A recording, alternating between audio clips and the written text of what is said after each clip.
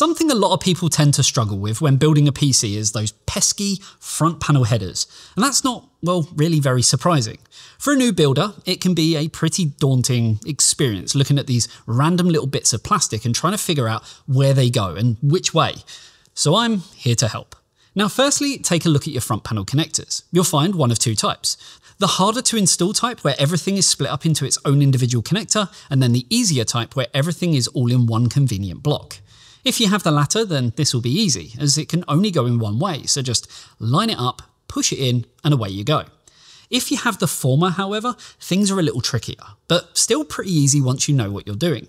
To start, take a look at the connectors. You'll notice that they all have text on them saying what they're for. Perfect. So where do they go? Well, some motherboards feature a printed guide directly on the PCB above the pins. So if this is the case for you, then simply match the guide and make sure your text is facing upwards.